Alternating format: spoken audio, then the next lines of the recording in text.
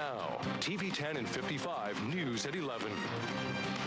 Well, its backers say it's mold and vermin resistant, and more impressively, it can offer protection against hurricanes and even earthquakes. The company behind it's called OceanSafe, and one Suffolk business is the first to have a warehouse constructed with the company's revolutionary material.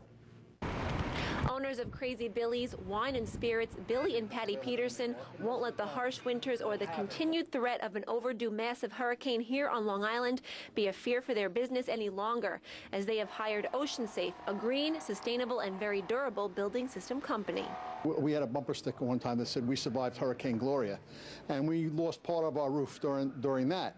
And so when they told me about this hurricane-proof stuff, I said, wow, that's great. And I got a 10% reduction on my insurance for that part of the building on that square footage because of the fact that they guarantee it. So we wanted to make sure our product had all of the benefits that we claimed it had. Hence, we had 3 years of testing to get International Code Council certification. And AIG, the largest insurance company in the world, they tested us and gave us a 10-year product warranty on natural disasters, which is pretty amazing.